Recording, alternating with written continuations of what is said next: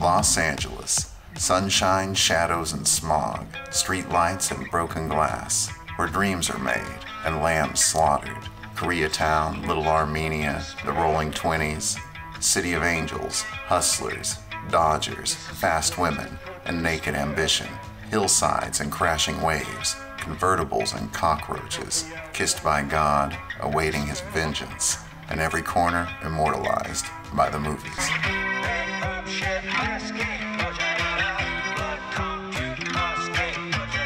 Okay, so last episode, Mason, Yes. you asked me what the last superhero movie I saw was. Yes. The superhero movie I've seen most recently. Probably the greatest superhero film ever produced in the history of films. I'm so glad to hear that. So, what did you think of Endgame? That is what you're talking about, right? I'm talking about a film that, you know, like nowadays, a film, if they stack up two villains, or the most recent Batman movie, they had Catwoman, Penguin, and the Riddler. Oh, I see. And then at the end, yeah, I see where this is going.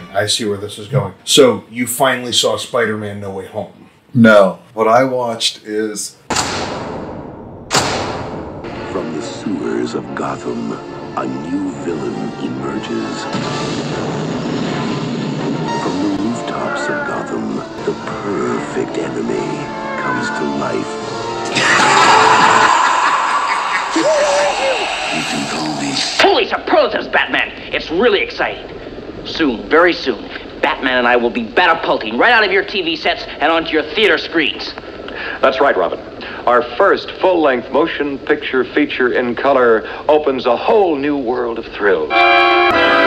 Batman the movie from 1966, which prominently featured not just the Riddler, though it did. It had the Penguin, Catwoman, and the Joker all throughout the film, and Robin. I take issue with the description that this is a superhero film. You don't consider this a superhero film? No. It was released in 1966. It's rated PG now. I'm not sure they had a PG rating in 1966, but Yeah. it's been reevaluated as PG. And stars Adam West, Yes. Burt Ward, Cesar Romero, Burgess Meredith, Frank Gorshin, and Lee Merriweather Yes. in a surprise, Not Julie Newmar. and not Eartha Kitt. And not Eartha Kitt. I had not seen this before. I have seen a couple episodes of the Batman TV series, of course. Now, was this filmed before the TV series? No, this was made after season 1. Was a massive hit on TV, and I think the idea was probably that they would make more films after this. And Okay. I don't know why a second one wasn't made after this. I do know with the TV show that it continued to be a hit through season 2, and the plan was to spin it off into a Batgirl TV show and have 2 Batman shows. And so they brought in Batgirl in season 3 as Commissioner Gordon's daughter, Barbara Gordon. The public was fickle, and they got tired of the Batman TV show, so not only was there never a Batgirl show, there was no season 4 of Batman and no other Batman movies. So we have a He-Man and She-Ra situation going Yes. on. Was the Batgirl that came in season 3, because I haven't watched anything, I think, from after maybe season 1 of the show, was that Yvonne Craig? Do I remember that correctly? I think you're right. Although not having ever watched it, I still know, it's nerd culture enough that I've seen some things about it, even though I've never seen much of the show. I've seen every episode. Some things the show is notable for. One, popularizing the Riddler. Frank Gorshin was the first villain on the show in its pilot episode. It was originally, if you've ever seen the show, you know that we probably should have ended the last show, Old Chum, by giving some kind of cliffhanger. Yes. Plan was that the show was going to be a 1-hour show. And then at some point they decided, no, let's do this as 2 episodes before ever releasing it, because the first 2 episodes have the cliffhanger. Yeah, well, comedies very rarely work at hour length, so that doesn't, Yes. on TV anyway, so that doesn't surprise me. And that's what I remember Batman the TV series for. It is. When did you see it? Campy. Oh, I saw at least one episode in college. Okay. I may have seen more. And I've seen the odd one over the years. I saw one in Dallas at a friend's house. I think he showed us the pilot episode. Which does he do the Batusi? That is from the pilot. Okay, so yeah, that's one I know I've seen for sure. Yeah, all over the place, really. This was the first Batman I was introduced to, except for maybe around the same time, a couple of animated things with Batman in the early to mid 80s. But I would watch this in the early to mid 1980s, syndicated, the Batman television show, and this movie. I must have had a beta tape off of this movie from TV that I watched a trillion times. Until I watched the episodes again as an adult, I had no idea it was a comedy. And in fact, it took me a few episodes of watching the show and being like, do they know, are they trying to be funny? And they are. It's a sitcom that's meant for the whole family. The movie now, watching this movie, it's very apparent they know it's a comedy from the start with the opening credit things where they talk about what kind of people the movie is for, with that text and the spotlights. So lovers of this, lovers of that. And then lovers of all kinds, yes. They did so many wacky things on the show, like there's an episode where Liberace plays twins. Every woman in town is just like in love with this Liberace character who's a pianist. They changed Mr. Zero to Mr. Freeze, so we know Mr. Freeze today based on this. It was a big deal, I guess, this show, and the actors, especially the villains, they went all out, and the main performers tried their best until, I think as the show wore on to season 3, you get especially Neil Hamilton starts to, maybe he feels that he has his own show coming with Batgirl and seems to not play the character as straight or do as good of a job. I adore this show and this movie. Yeah, how did you feel about it? Honestly, it left me a little cold. I am very rarely a fan of the we know it's bad, so we're gonna try to camp it. I mean, the occasional one will slip through the cracks that hits me in just the right way, like a Sharknado. I don't think they were trying to be bad. No, I think they were trying to be campy. I think they were trying to somehow ride the line between giving the kids their adventure and having jokes for the adults. I think they were trying to be in some kind of... I've never watched SpongeBob SquarePants, but I'm thinking that they were going for something like whatever that show is. This is a show perhaps inspired by Get Smart and James Bond in equal measure. See, now, Get Smart is one of those things that does hit me right. But SpongeBob, I've seen a few episodes and I hate. I've never seen either. I'm just kind of speculating that that's what they're going for. I don't think there was any attempt to make it bad or cheesy. I think they were somehow trying to make knowing, sophisticated jokes or silly 60s humor within the framework of making a show for kids and instead making it for the whole family in prime time. I just don't think any of the jokes are sophisticated. But no, they're not. No. However, I enjoy many of them, like just the labeling of everything in the Batcave. The fact that I did laugh at that. That Bruce and Dick's respective poles are labeled for who they are. Yes, because you couldn't just and it says poles to the Batcave. Well, now, to be fair, there is a costume lever on the way down that you can pull and instantly get changed into your costume. You can only imagine how embarrassed you would be if you took the wrong pole and got dressed in the wrong costume. Yes. So that I get, but the poles to the Batcave label that's right over both poles, if someone were to accidentally discover that... that's what's so great, is that they'd immediately know where they were going and who they were. Yes, it's a terrible idea. This iteration of Batman is not trying very hard to keep his secret. No one can figure out, of course, that Bruce Wayne is Batman. No matter how obvious it is, and Batman cannot figure out that Miss Kitka in this, the Russian journalist, is actually Catwoman. Wait, Miss Kitka was Catwoman? Yes, she was. I couldn't have gotten that from the name. They really slapped you around the face with that halibut.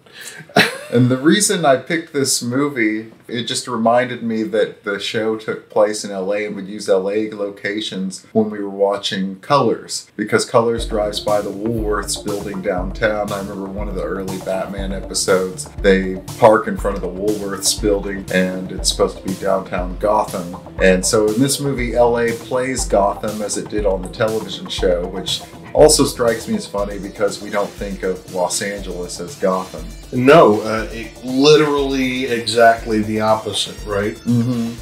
Because Gotham is on the East Coast, and is clearly New York City. Yes. Except for so many other people have made it other cities like Pittsburgh and Chicago and whatever city they can film in. I remember seeing some fictional map at one point that said that, Metropolis was in Maryland or something and Gotham was in Delaware, right across the bay from each other. Something like that. I didn't pay much attention. Yeah, I mean, clearly it's meant to be New York City, like the darker side of New York City. Casting Los Angeles, of all cities, yes, is almost the worst possible choice you could make while staying inside the continental United States. Yes. Yeah, and in the show's, even the theme song is probably still the most famous Batman theme, is the na-na-na-na-na-na Batman, is a very, surf jazz kind of tune, and the whole soundtrack for the show is kind of surf jazz. And then on top of that, the show is just so colorful and wacky. It really does not project what we think of as a Batman film today. No, and Batman's costume, of course, the iconic, mostly gray costume with the black face piece, and then what seemed like a really dark purple fabric around the sides. I'm thinking that the face piece is also a bluish purple thing. It is purple. I think on old TV in the 80s it read as blue. On whatever files I have of the TV show, somebody has way oversaturated the color. They're incredibly purple. Also, Julie Newmar's teeth and the ones where she's Catwoman are incredibly yellow. And these are distractingly so. Well, hygiene standards change over the decades. So quick synopsis without many spoilers in this. Yes. Batman and Robin get called into action right at the beginning to investigate something at sea. There's a hijacking of a boat run by a Commodore Schmidlap, played by Reginald Denny. Oh, what a name. And they go, and instead of encountering the boat they're looking for, they end up with having to battle a shark that has been fed dynamite. Yes. The shark, in one of them multiple times in this movie where a sea animal dies needlessly, explodes after Batman beats it off his leg. And then they use clues from this crime to deduce who the villains are. Yes. What did you think about these clues they were given? It takes place in the sea. Yes, and that is the worst clue because cats hate water. The cat starts with C. That's how they figure it out. All that did was make me wish I was watching that one episode of Blackadder where Blackadder makes the same joke to Baldrick. Oh, really? Or where Baldrick has... you've never seen Blackadder? No. Okay. Is that the show with John Cleese? No, it's Rowan Atkinson. Ah. And it's a season 3 episode where Dr. Samuel Johnson comes to visit, and he's brought his dictionary, but they throw it on the fire accidentally, and so they have one night to try and reconstruct 10 years of the work of the greatest man of letters in English history. And so naturally, Blackadder's stupid idiot servant, Baldrick, decides to take the letter C for himself, and his definition is a big blue wobbly thing that fish live in. All that joke did was make me wish I was watching Blackadder. The Riddler joke was also, this movie. What they try to do is figure out which supervillains before they piece it together are on the loose at present, and they are given in Commissioner Gordon's office. Yes. Pictures of these people all in front of some kind of theater curtain. Yes, and mysteriously there are 4, and only 4, supercriminals currently at large in Gotham. And by a strange twist of fate, every single one of them happens to be involved in this particular caper. Is the Joker, as played by Cesar Romero. Yep. Burgess Meredith's Penguin. Yes. God bless Burgess Meredith. Yeah. It's always nice to see him even in something like this. Frank Gorshin's Riddler, and as usual, Frank Gorshin cannot stop acting. No. He gave it his everything. There's a shot of him looking through a periscope in their submarine wherein he can't use his face because it's behind the thing, but he makes his tongue act. Mm-hmm. I was like, oh my gosh. And then, of course, we said Lee Merriweather, who is by far the least famous of these four people as Catwoman. She spent the least time in the role, didn't she? Mm-hmm. I mean, there were 3 Catwomen, if I remember correctly. She was new for the movie. Yes. For whatever reason, Julie Newmar couldn't do the movie. Did you do a single episode of the TV show? Eventually, I think in season 2, she did a 2-episode Catwoman arc. Okay. Perhaps even directed by the director of this movie, Leslie H. Martinson, who did a very few episodes of the show. The show is created by William Dozier and Lorenzo Simple Jr. If you look up the credits of Lorenzo Simple Jr. Yeah, why does that name sound familiar? He's the man who wrote such films as The Parallax View and 3 Days of the Condor. Oh, that was him? Yes. Oh, okay. Well, that's not too bad. He probably made a mint off of this. Oh, and this is why I know him. His credits, I see the 70s King Kong, the one with Jessica Lange, and the not James Bond movie Never Say Never Again. Oh, wow. Starring Sean Connery as not James Bond, who still goes by James Bond. And we also get Madge Blake in this movie, as she's usually on the show, as Bruce Wayne's aunt. Burt Ward as his ward, his boy Ward, the boy wonder himself, Robin. His boy Burt Ward. Dick Grayson, yes. Alan Napier as Alfred, and of course Stafford Rapp as Chief O'Hara, the incredibly ineffectual, incredibly Irish chief of police. Yes. And those are sort of the major players from the movie and the show in general. The only addition really is Reginald Denny as Commodore Schmedlap. Clearly, I mean, this was his story. This was his plot. Yes. And he was never going to show up again anyway, so that's fine. Yes, and he's barely in the movie. Yeah, that's true. He's in, right at the beginning for a scene, and then... He shows up a few times throughout. Yeah, a couple times toward the end, and that's about it. And the running gag is that he doesn't have any idea what's going on. Not to spoil it, but I think another actor might spend more time as his character than he does. Yes. So what Batman determines is that now any two of these guys might still be trying to take over Gotham. Yes. And any three might be trying to take over the United States. Naturally. I mean, it is only a one supervillain step up from Gotham City to the entire United States. But the four of these criminal masterminds together, their goal can only be to take over the entire world. Yes. That is the kind of math that makes exactly the amount of sense I would expect it to make. Their means of doing this are somehow stealing something that was aboard Commodore Schmidlap's ship and hiding Commodore Schmidlap in their own coastal hideout, which is like Ye Olde Benbow Tavern. Yes. Is that a real location? I don't think so. I think they've invented the name. Those scenes were shot in Santa Barbara. Well, I knew the interior. The interior is obviously a soundstage. Yes. Most of the interiors in this obviously are sound stages. Yeah. Some of them, I think, may have been repeated from the television show, but redressed. Yeah, it wouldn't surprise me one bit. Or if they could get like 3 hours on someone else's set, just for some variety. But I was wondering if that building was anything. Yeah, it probably is something in. I looked up where they shot it, and then when it wasn't in LA, I didn't do further research. Santa Barbara is a city about an hour 45 minutes north of Los Angeles, which recently Fran Lebowitz described as making Beverly Hills look like Detroit. Santa Barbara is a nice place. The weather is great. There's a lot of money. Well, it can't be that nice a place. I mean, you have people running around in unitards trying to take over the world with Polaris missiles. Yes. So I question Fran Lebowitz. I question your assertion about how nice a place Santa Barbara can be if they just let Frank Gorshin walk around the streets unmolested. Yeah. Frank Gorshin in general is not usually a mark of you've got high standards in your community.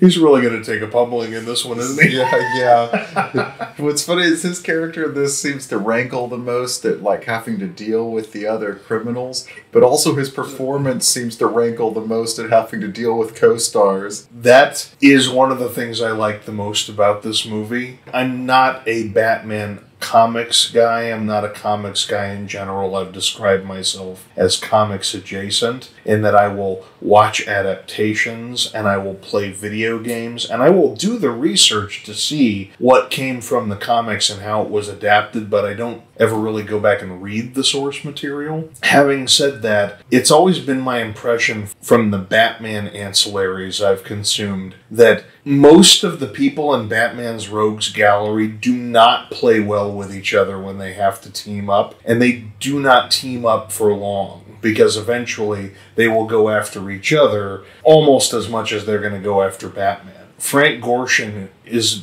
being the most realistic and believable of these four villains in that he clearly would rather be doing anything else by himself. You know who seems to be having the most fun playing with others? Cesar Romero. Oh my gosh, he was fun though. Yeah, he's having a blast. And then Lee Merriweather I thought was quite good. Burgess Meredith often is the best of the Batman villains on the show, and in this movie his acting is very solid. I'm tempted to say he's the one I overlooked the most, and that's ironic because I think he gets more screen time. Yes, he's the leader. It's his henchmen who are always being used, and it's clearly his hideout. It's his boat. One spoiler here, there's a sequence where the villains fly through the air at night on umbrellas that are like witches' brooms. Jetpack umbrellas they ride on, and which is definitely a Penguin thing. Yes. But yeah, Cesar Romero was fun. I would really like to go back to 1966 and watch this in the theater to see if the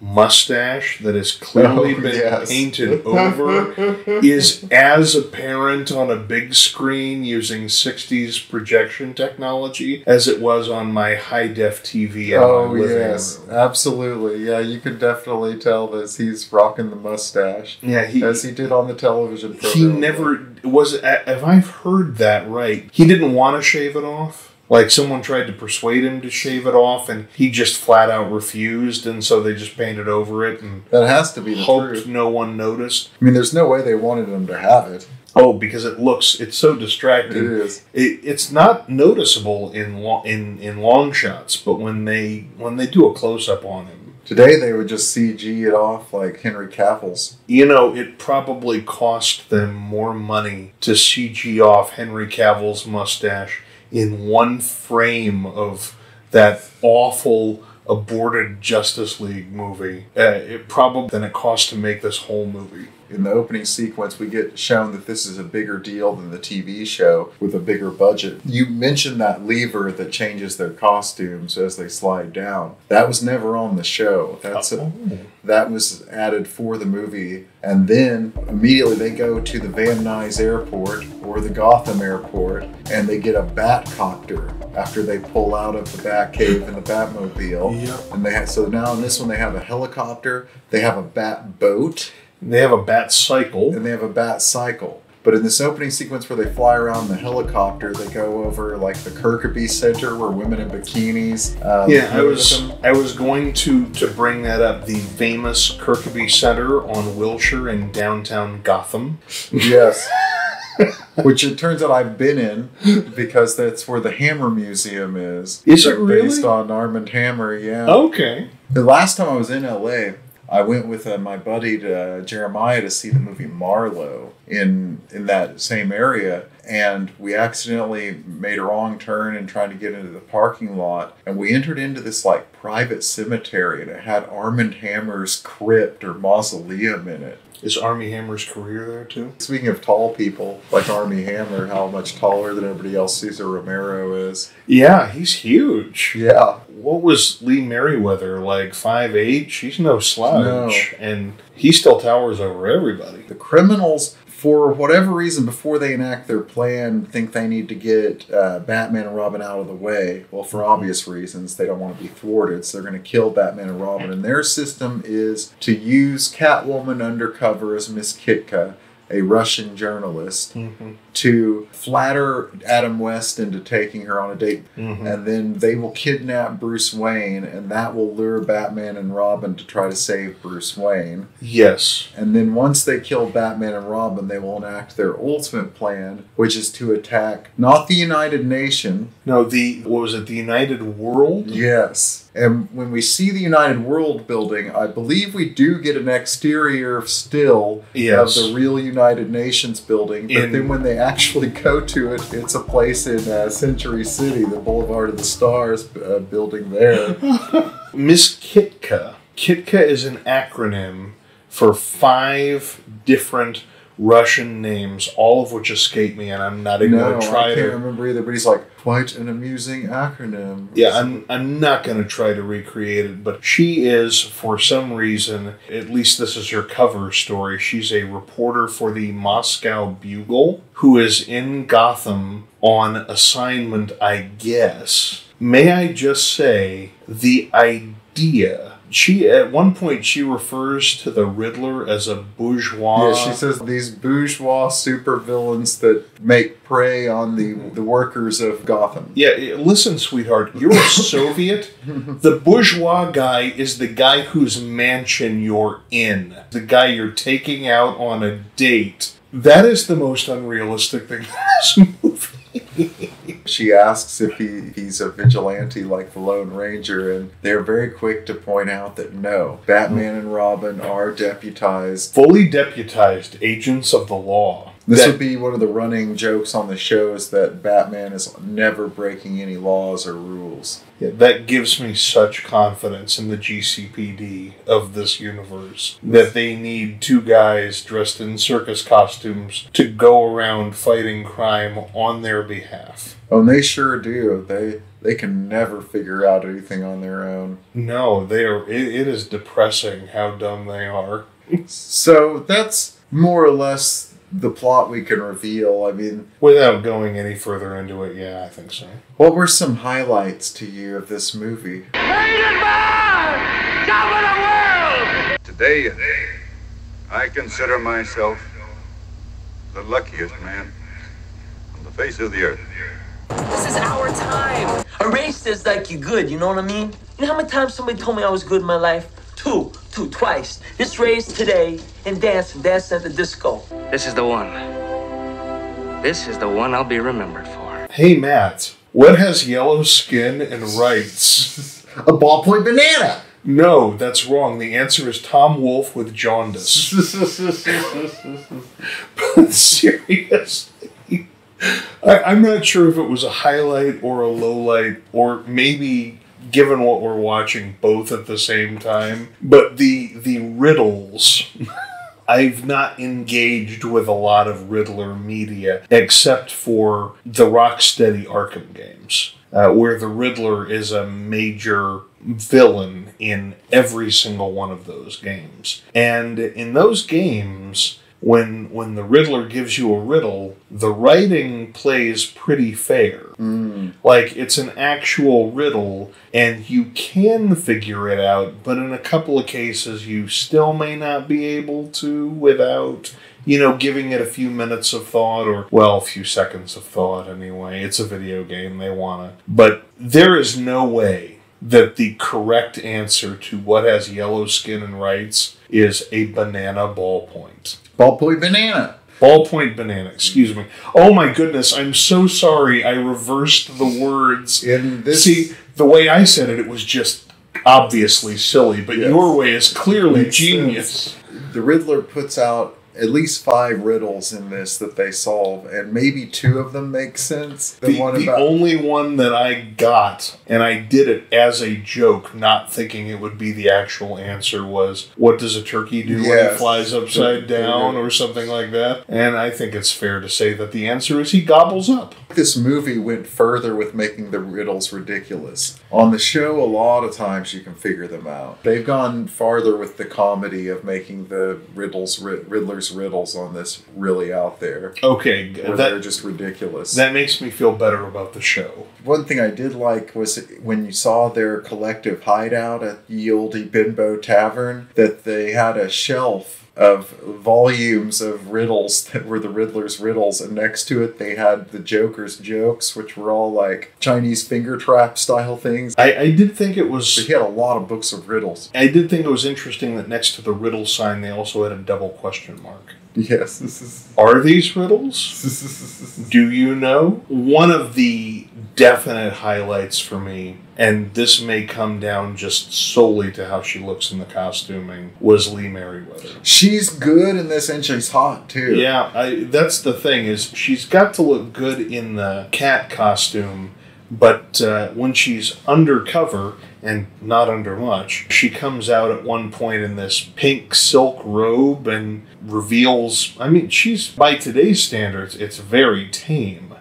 She just flashes some leg up past the knee, and that's really all you see. All of a sudden, I remembered why Classier is better. When she is seducing Bruce Wayne, you really do almost just want her to stop being Catwoman and for them to get together. Yeah. That sequence where they're on their date also has one of my other favorite moments, is when Alfred drives the Batmobile. Mm-hmm. And that his disguise, so that people... Because the Batmobile is a convertible with the top open. And so you don't know Alfred's really Alfred. He wears a Lone Ranger style mask. Yes, his whole disguise is a domino mask. Yes, the rest of it is just his Alfred outfit. No one would ever be able to figure that out. They also, they brought back weird little things from the show. Like, I don't know if you noticed the Penguin's clock. He has a cuckoo clock that's an igloo that a penguin can come out of, that you just see in the background. It looks like the cheapest prop known to man. That's from, like, his first appearance. And let's see, what were other highlights? Of course, Adam West is basically a god among men. I would describe him as a wry William Shatner. That's a really good description. And I love him. Before I even ever saw one episode of Batman, I became familiar with Adam West as a joke. Yes. Because, well, I mean, for my generation, he is the mayor. He is Mayor Adam West of Quahog, Rhode Island, on Family Guy. And I also, have you ever heard of a little, and it is a terrible movie, so don't feel bad if you haven't heard of it, but have you ever heard of a movie called Omega Cop? No. It's a post-apocalyptic karate actioner starring Ron Marchini. Not familiar. Yeah, martial arts superstar Ron Marchini, who once almost won the U.S. Karate Championship. The guy he lost to in the final, Chuck Norris. Oh, wow. Chuck Norris went on to make a movie with Bruce Lee. What you get in second place is you get to make Omega Cop, and a sequel to Omega Cop called Karate Cop. Never watch these movies, by the way. They're or if you do, don't watch them alone. They're interminable if you watch them alone. But Adam West has top billing in Omega Cop. He's a military general who never leaves his bunker. That's it. They had him for 1 day, maybe 2 days. They just put him in a bunker and said, say things into a microphone. And that's Adam West. So what happened with Adam West is he had a lot of featured roles on television programs and stuff before Batman, and appeared in some films like Robinson Crusoe on Mars and some other things. He was an actor who was getting work, and then he got Batman based on being in a Yoo-Hoo commercial where he was kind of both dashing and doing humor in a family situation, and somebody saw it and was like, hey, that guy would be good for the Batman show. And so he got an audition and he passed that, etc. And then the Batman show was huge. And so he thought, boy, I'm a big star. And then after the Batman show got canceled, he couldn't get work at all. Sure. And so he's got like scattered roles in the early 80s, few and far between in terrible Z-grade movies. Omega Cop. Yes, exactly. Well, he had a kind of a sad time throughout the 70s, especially wherein he eventually just started like showing up at mall openings and rodeos as Batman across the country and world, not really being an actor. They had like a special of where he and Burt Ward came back as Batman and dealt with some other DC heroes that you can find on tape. I forget what it's called, like Battle of the Superheroes or something. I've seen a clip of that, I think. Yeah, it's like a 2-part thing. And so his career was really bad until the people that grew up on Batman became people who wrote TV. Well, they couldn't really bring him back in a serious fashion. They brought him back on The Family Guy, on Simpsons, as a guest on Politically Incorrect and on Conan O'Brien. And of course, we just watched Conan O'Brien and Robert Smigel wrote a sitcom that only had a pilot based around Adam West as a struggling former TV star called Look Well. And yeah, so while his career as a regular actor never came back, at least like he found a lot of happiness. Yeah, I don't think I'd ever heard that story before, and that makes me really depressed because I'd always gotten the impression that the transition came much sooner. You know, I don't think Burt Ward ever made it out of that wilderness. He did not. You've never seen any of the Arrowverse TV shows, I imagine. No. That's a rabbit hole you don't need to go down. I've been down it, so I can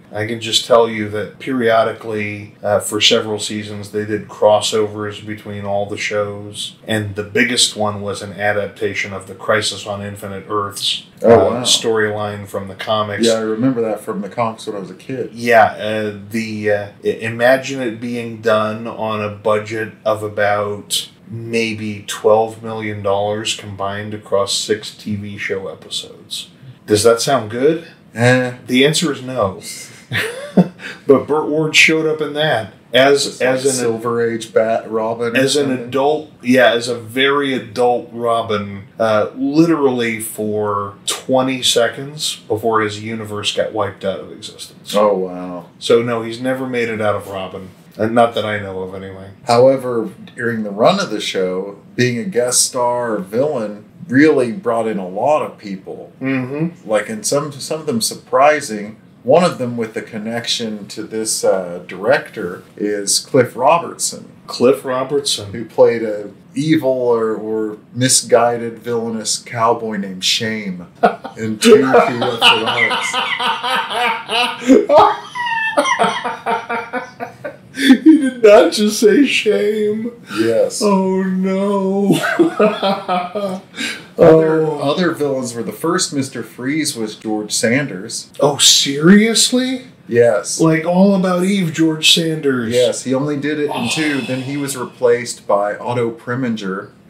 And then, wait, Otto Preminger, the director? Yes. And then Otto Preminger was replaced by Eli Wallach. There were 3. Oh my gosh. Milton Berle was a villain. Now I'm just imagining... Ann Baxter was a season 1 villain. Now I'm just imagining Eli Wallach from The Good, the Bad, and the Ugly doing Mr. Freeze. In pretty much Good, the Bad, and the Ugly era. Because he's, I think, in season 3, which would be, I think, maybe the same year Good, the Bad, and the Ugly came out. Oh my gosh. How did they get those guys? The show was a hit. Cliff Robertson really is scratched because it's post PT 109, which he plays JFK. And it's post Charlie, right? No, it's pre-Charlie. Pre-Charlie, okay. Yeah, so it's one of those things where Cliff Robertson was never an A-list star, but starred in movies pretty much throughout his career until he was an older man. Like, he's the star of Brian De Palma's Obsession in the mid-70s after Charlie. Yeah, I literally just saw Cliff Robertson in a movie 2 days ago. Spider-Man? They played a little clip from his Uncle Ben death scene. Oh, in the new Across the Spider-Verse movie, yeah. He won Best Actor after being Shame. Well, you know, Forrest Whitaker hosted the second worst adaptation of The Twilight Zone ever, and then he won an Oscar for The Last King of Scotland, so what are you going to do? That is unbelievable, though. You know you could be making this up and I would believe you. There's one person we didn't bring up, well, I mentioned his name, but William Dozier, the other co-producer, co-creator of the show, he's the voice that is the narrator. That's the same bad time. Will Robin be cool for good? He's also one of my favorite parts of the show, and I was happy to see them, even though they didn't have commercial breaks, employ the narrator in this movie. Oh, Robin was never cool. No, it was a Mr. Freeze episode. I picked up on that from the context. Yes. I couldn't let that go unchallenged. The film was shot at Desilu Studios and the old Fox lot, which I don't think you can go to either of those now. Oh, that's too bad. The Batboat Pier, where they have the Batboat, is in Rancho Palos Verdes, California. The big location where, if you're in the area, you can go in and through, and people know, are the Bronson Caves. Yep. Which is the exit of the Bat Cave where the Batmobile comes out of. I am very familiar with Bronson Canyon.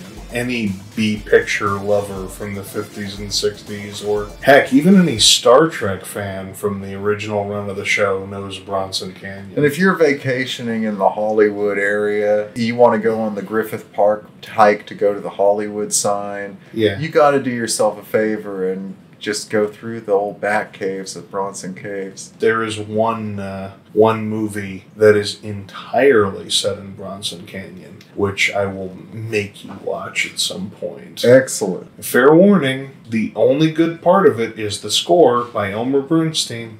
So it's not the Grifters. No. Another highlight scene I like when Batman's trying to dispose of the bomb. And that woman goes by with a baby carriage, all the bad places he could put the bomb. He's like, some days you just can't dispose of a bomb. That particular sequence cycled me through. At first I was laughing a little bit.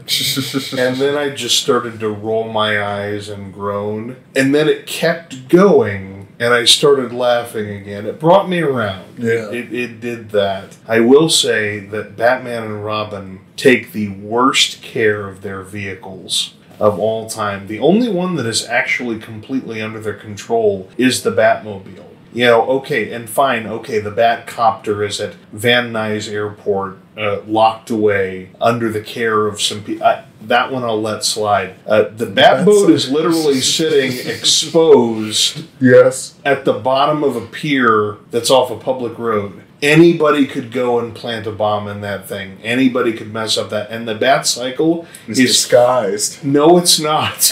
It is hidden under the least convincing bush I have seen in many a year. It's a wonder they didn't get themselves blown up. What were some lowlights? I was attacked. 2 kids tried to set me on fire. Oh my God! No, I'm not all right. I'm hurt, I'm pissed. Gotta find a new job. They're all trying to kill me. I mean, I just wanted to leave. You know, my apartment, maybe meet a nice girl. And now I've got to die for it? Really? Worst film you ever saw? Well, my next one will be better. Hello?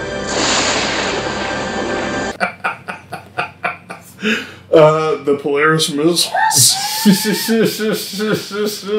Okay. If you have a Polaris missile, or a set of them, actually, and you're trying to take control of the world, let me say, there are many things that Polaris missiles might be useful in accomplishing. Complicated skywriting is not one of those things. Are the Polaris missiles, I got the impression that they were basically completely under the control of the Riddler, because he's the one who launches them. Yeah, maybe they were just trying to think of something for him to do. Yeah, because the Penguin has the submarine. Yes, and Joker has control by land. Yes. At land he may command, but by sea it is me.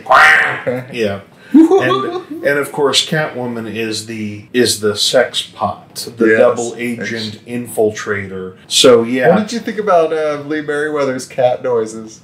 I thought they were perfectly terrible. I thought they were awesome. She does the weird cat and heat moaning stuff, and there almost seems to be no motivation for it. Yeah, that was where I just started feeling bad for her. There was one part where it just creeps out one of the henchmen, where she's like, yeah, I was in sympathy with the henchman. That would have been very uncomfortable. So I'm guessing that the Polaris missiles were under the control of the Riddler anyway. He fires off several of them. The part where I really just started rolling my eyes and never quite stopped was when Batman said, "Look, it's left something written in the sky," and I'm like, okay, like a few words, and then it's basically the first paragraph of something. It's two full riddles, which collectively are like 40 words. When they launched the Polaris missile, and Robin's like, "Holy Polaris, Batman!" It looks like stock footage, and it's a different grain of footage. Oh, it is absolutely stock footage, and they couldn't afford to film a Polaris missile launch for this. Or a model of one? No. Oh, no. They have other models. They have that actually pretty decent submarine one. Yes, the Penguin submarine is pretty fun. Although those flippers. Yes, I liked them. Oh. What about that sequence where they were shooting the torpedoes at Batman and Robin when they were magnetized to that buoy? And Batman gets out that transponder or whatever to try to reverse the polarity. And then the Penguin figures out what he's doing. He's like, he must be using some kind of transponder to reverse energy fields. That is not a sentence that should make sense in the English language. I don't know, if I fired one torpedo at Batman and Robin and it blew up before it hit the target, I might try a second time. I definitely wouldn't try a third. At that point, you're just wasting a good torpedo. You know, we did also get one of the other staples of the show, the onomatopoeia fighting. Yeah. A lot of good watery ones. And they made us wait for that, too. I was expecting it much earlier on, but it doesn't come in until, like, the last 15 minutes. No. There's also the crazy, not quite onomatopoeia, but similar weird animation when they rock the Penguin's boat. Whatever they hit it with makes contact, and there's like those like shock waves of animation. Yes. That was pretty groovy. I think that if there's a low light, and I'm saying if. I'm not. That it's maybe the climax of the movie at the United World building. Oh, that is a really weird note to end the movie on. I don't want to. I don't think we could go into that without doing spoilers. No, but there's one funny bit when the day is saved, basically. But other than that, it's just kind of a weak climax. Yeah, there's. If the funny bit you're talking about is the one I think you're talking about, I agree. And the arguing. Then no. Oh, I thought that was funny. Well, let me just say, I didn't think what happened afterward was funny. It's this is what you did, guys. Why not stay around and fix it? And that's all I can say without defeating the purpose. I'm coming off on the movie more harsh than I mean to. One crazy thing is when all the villains are rounded up in that onomatopoeia fight, and it's not clear how they rounded them up or anything. It's just like, oh, I guess. Oh, no, I have no idea. Yeah. And I don't think the fight choreographers had any idea either. They were just like, all right, this will be a joke. Yes. The fight choreography for this, by the way, was clearly done by the people who did fight choreography for the first season of Iron Fist. I haven't seen it. It's that bad. It's pretty bad. But it's campy. That's not a, like I said, I'm coming off harsher on this than I probably mean to. It's bright and it's colorful, which are two qualities I don't associate with Batman in the media where I normally watch Batman, but it's relatively inoffensive and it's not 2 hours. It's a little longer than I remembered. It's like an hour 40 or something like that. I thought it was going to be like 90 minutes. Yeah, the one I got was an hour 45, and it's not an unpleasant way to pass 100 minutes, you know? No, certainly not. Who stole the movie to you? If you had the chance, unemployed now, to walk away with $500,000, would you take it? That's what we need to do. Rob a bank. We need to take it intact from several men who will be intent on preventing us. Stopwatch. Check. Pocket laser. Check. Infrared reflex. Check. Portable detonator. Check. Whoopee cushion. I think it's in the bus. I do what I do best. I take scores. You do what you do best. Trying to stop guys like me. No, we sing the Jews. Lee Merriweather.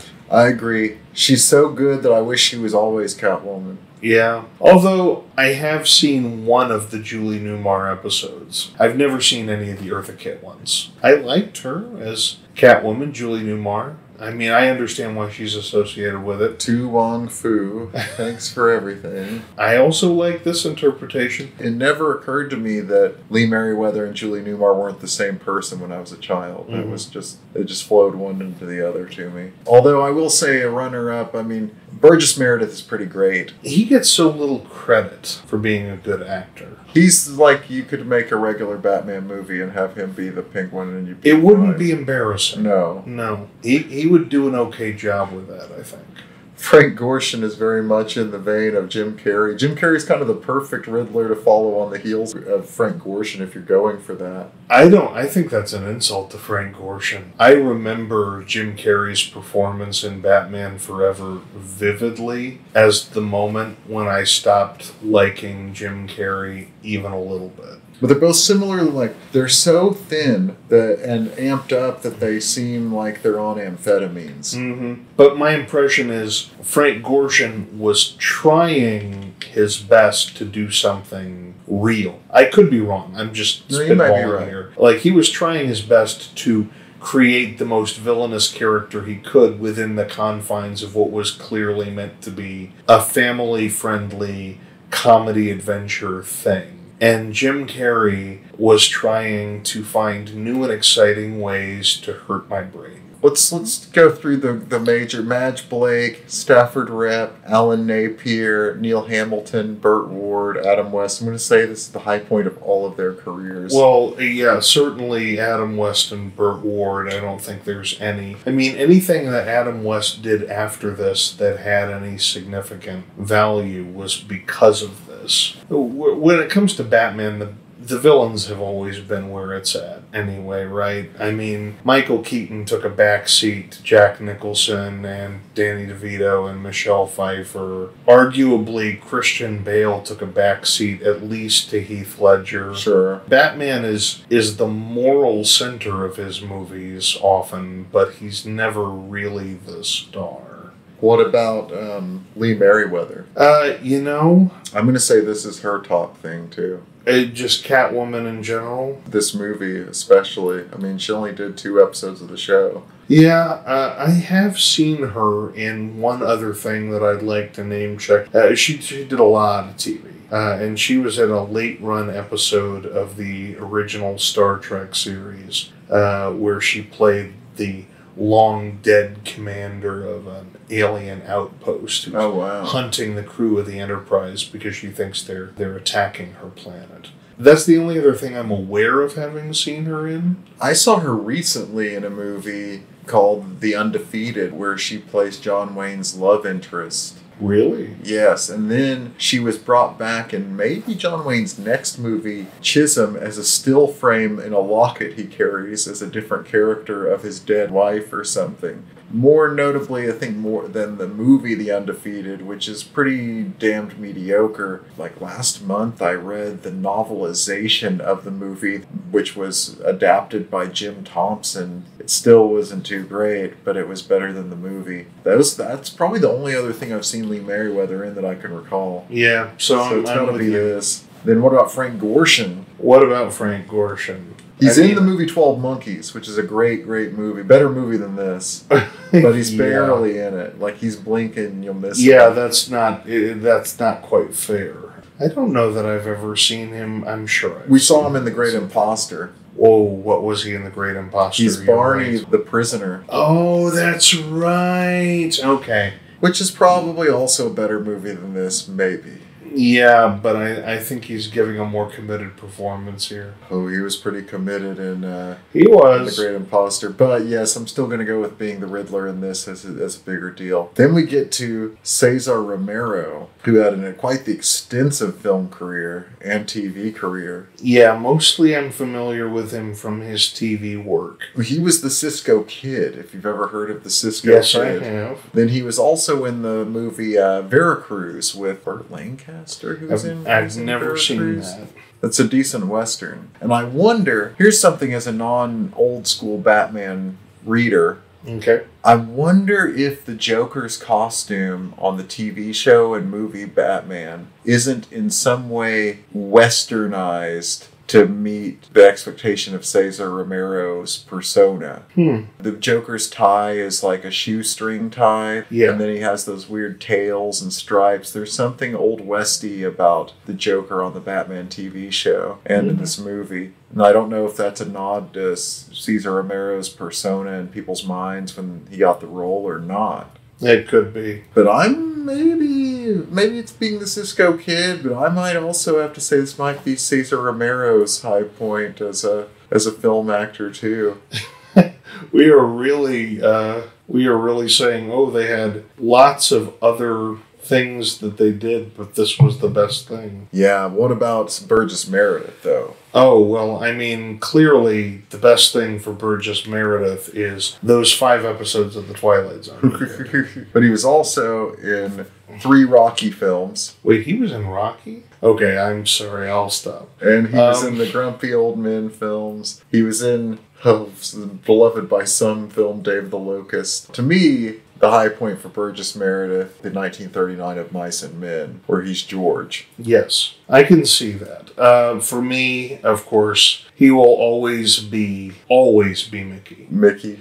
Although I will say, and this is not quite maybe fair to him, but even before I remember him as Mickey, I wasn't joking about those Twilight Zone episodes. He's in a couple of my all-time favorites. Yes, you're right. He is like one of the classic old-school Twilight Zone actors. Yep, and I think he was in 5, and the one of the very best, one of the gut punchiest of them, the one where he plays a mild-mannered, miserable bank teller who gets trapped in a safe during the end of the world atomic blast. You can finally read all those books. Yeah, we won't spoil the ending, but it's a real gut It's one of the punch. most famous Twilight Zones. Yeah, having worn glasses when I was a kid, that one has stuck with me as that's the unkindest cut of all. But he was twice nominated for the Academy Award for Best Supporting Actor, including, of course, for Rocky.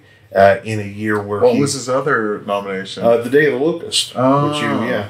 But I think he probably should have won for Rocky because he is actually the heart of that film, and he makes it work maybe even more than Sylvester Stallone does. I mean, I don't have anything against Jason Robards, but giving it to him for All the President's Men in a movie that's really owned by Robert Redford and Dustin Hoffman, I just don't think it's right. Hal Holbrook. He's in State of Grace. Oh man, he was Globulus in G.I. Joe the movie, the animated movie that did not come out at theaters but was meant to, I believe. Yep, he was in Skidoo. Oh, I've never seen that. Oh, Speaking of Otto Preminger, True Confessions. You've never seen Skidoo? No, is that good? No. It's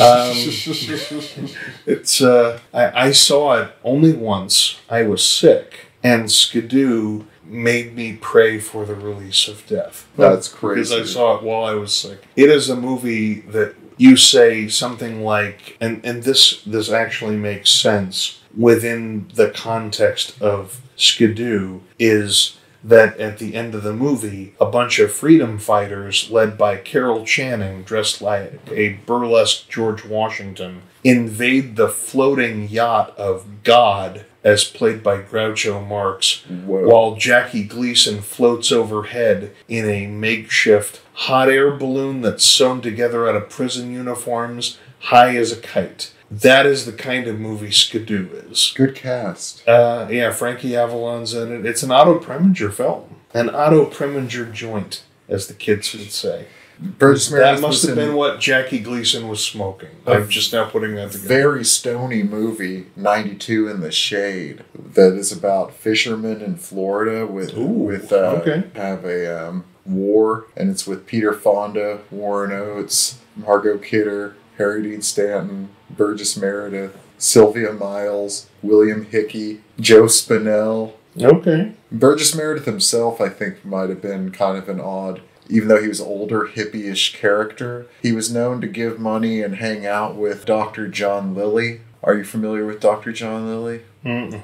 Dr. John Lilly ran a thing called Echo Lab, where he dealt a lot with dolphins. Okay. And he also liked to take a lot of LSD and ketamine and put himself in, sensory deprivation tanks. In these sensory deprivation tanks, things would come to him and he would speak with cetacean aliens who were here on Earth before us and became convinced whales and dolphins and things were the master race. It's pretty out there. And in fact, 2 movies and a video game were based on the work of John Lilly. There was the 70s film Day of the Dolphin, which starred maybe Jason George C. Scott, more or less, as a John Lilly kind of character. Okay. And then there was the first film with William Hurt, Altered States. Yep, which I have seen, and it's not even among Ken Russell's weirdest, I think. Which is odd. Yeah, dude. We mentioned The Devils last time. That's even weirder for sure. Then recently I watched Listomania, which featured machine gun guitar toting Hitler Frankenstein. I have seen Listomania. I saw it in the same place I saw Skidoo.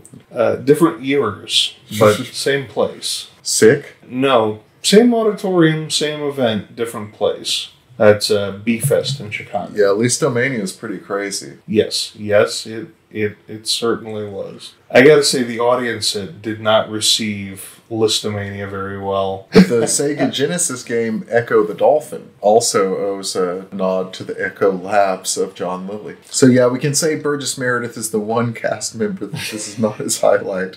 Although we didn't look at Sir Reginald Denny or whatever, who was in Rebecca, among other things. Yeah. So Leslie Martinson, director. I'm thinking that PT-109 is probably his highlight. Yeah, he mostly seems to have done TV, doesn't he? Yeah, he had a few family films, I think, in the 70s. Though he did one episode of Buck Rogers in the 25th century. The Cosmic Whiz Kid. Oh, you know who played the Cosmic Whiz Kid? I do not.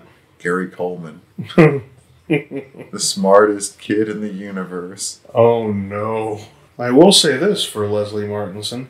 Died at the age of 101. Wow. Yeah. And not too long ago. I mean, cosmically speaking. 2016. So he had a good long life. And seems to have done a lot of TV. And I hope it paid his bills and made him happy. He directed 2 episodes of the show The Manhunter from the 70s, which is about a Depression-era bounty hunter, which I've only recently learned existed because on podcast that Quentin Tarantino and Roger Avery do, they've been doing these tributes to the dead Rick Dalton, and they pretend like Rick Dalton starred on that TV show and describe episodes as if... Oh, that makes sense. Is that where the whole Rick Dalton died thing came from? They made a thing where he died, and now they're making like podcasts where they make up fake movies and TV shows and things and discuss them as if Rick Dalton had done them. Oh, he did 18 episodes of Maverick. Yeah, one of my mom's all-time favorites, and having seen a couple episodes, that's justifiable.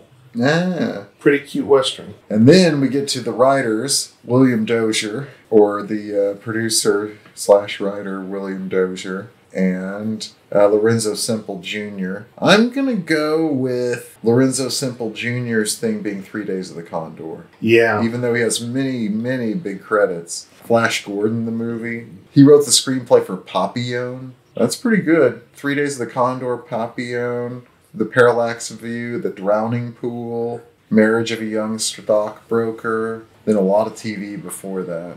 So for William Dozier, it's got to be this. It better be. No, I'm pretty sure it is because he did create Batgirl. Oh, wow. Or co-create Batgirl for the TV show. Yeah, nothing else really seems like it compared. No, I mean, and Batgirl has gone on to have, a 50-plus year legacy in the comics and in all of the ancillary media. And, of course, Barbara Gordon is the subject for one of the great all-time DC one-shots and one of the very few comic books that I can confidently say I have read The Killing Joke. Oh, is that where does she get killed, or does Robin get killed? She doesn't get killed. You're thinking of A Death in the Family with Robin. Okay. No, The Killing Joke is where she gets paralyzed. Oh, wow. Because the Joker shoots her through the spine. Oh, a couple of other notes. The Benedict Arnold Monument. I noticed that. Gotham has a Benedict Arnold Monument. Maybe he was a native son. You know, he was an American hero right up until the point he wasn't. Which not a lot of people today really understand or appreciate. I liked when Batman told the police that boat was filled with human jetsam. Oh, it must have been so much fun to write this movie, though. And when they're doing, I think at least twice in this movie, we get the classic gag of when they walk up walls of buildings with the rope. I've seen the YouTube supercut of all of the times from the show that they do that, including one when they run into Colonel Klink from Hogan's Heroes. That became a thing as the show wore on, where you would have sort of a guest performer that is either probably plugging something else on the network, or it's just some other guest star that just pops out of the window. But in this movie, it appears to just be a character, like it was in the beginning, like some random person pops out, a drunkard. Batman reminds Robin that they may be drinkers, but they're still human beings. I didn't realize Batman was a card-carrying member of the Temperance Union. Yeah, oh yeah, no. In the one you saw, when he goes to that bar, he orders orange juice. Sure. Yeah, Batman would never take any kind of substance or anything that might impair his ability to be aware and fight crime. Oh, of course not. Nothing that would addle him. Yeah, it certainly has nothing to do with keeping your show family-friendly and pleasing the people who never touch a drop of the hard stuff. That's right. No, it's totally within Batman's character to not drink. Yes. He's led such a bright and sunny life. You know, it's I will probably never revisit this, but I am glad I watched it. I'm glad you did too. Yeah. It was, like I said, a relatively unobjectionable way to spend an afternoon. And it's the first one of these we've done of the LA movies that one of us hasn't seen before. That's true. I promise there will be more. Oh, and from me as well. Yeah, definitely. I've got to set this one up. I will say that much like Colors, we're taking a side trip to Venice. Much like this movie, the part of Venice that we see is standing in for something else. It is not what it's supposed to be. All I'm going to say is some bad things happen, and Charlton wants you to know that nothing would have happened if we just built that wall. If we say tune in next week, same bad time, same bad channel, are we violating copyright? No. I'm still not going to do it. I was just curious. So, until next episode, I'm Mason. And I'm Matt, old chums. Yeah, and join us for the next episode of LA Movies, where we look at the City of Angels from another angle.